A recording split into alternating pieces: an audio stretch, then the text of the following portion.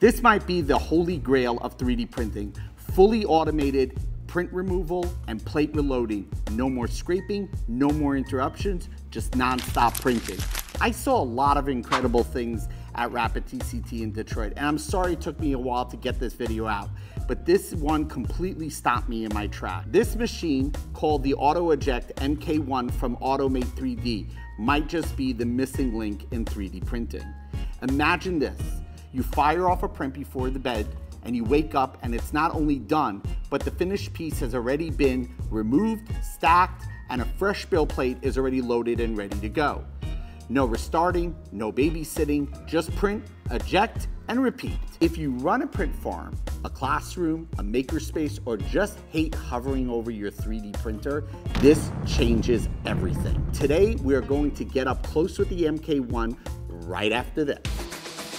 Welcome to the show that sets your mind free. Tech and gadgets, 3D surprise.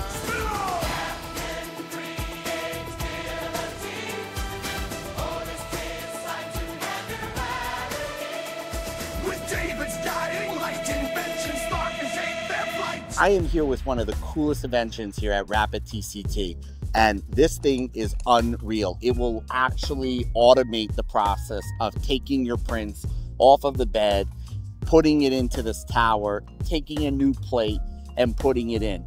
If you own a 3D print farm, or you're a teacher and you have tons of prints, you want to make sure that those printers are working and burning the midnight oil so that you can come in the next day and have all your prints ready to go. No one wants to waste time when it comes to 3D printing. What they've done is what I think to be is like the holy grail, or one of the missing pieces of 3D printing, which is the automation, and bringing that automation to a consumer level. Right now there's no price on it, and they're looking for partners. They might sell kits directly.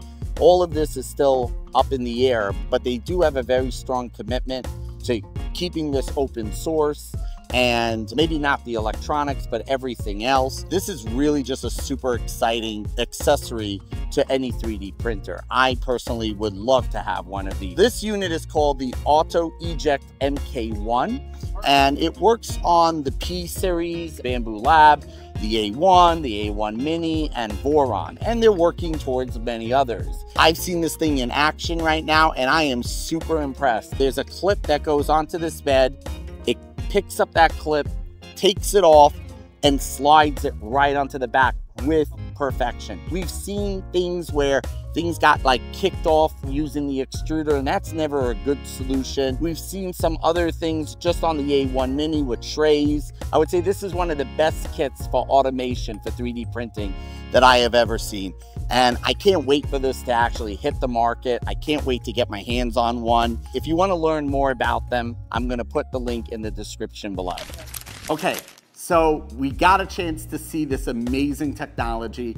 And the question is really, who is this accessory meant for? Well, honestly, I think it's meant for everyone, because whether you're a professional who has a print farm and you have to have those machines constantly working, or whether you're a teacher and you have dozens of students expecting their 3D prints, and even just as a personal hobbyist or maker, the ability to not have to babysit your prints and be able to get on with your next print one after the other is a game changer. Now, I don't know anything about pricing, and I know that they've been working on trying to score partnerships with other companies. Right now, there is a Kickstarter on the horizon, and I'm going to include a link in the description below so that you can go ahead and find out more. Anyway, I hope you enjoyed this video. I know typically I like to show you things that you could go out and buy today or pre-order, but I thought it was important for you to see what's on the horizon. And I know that this is not the only company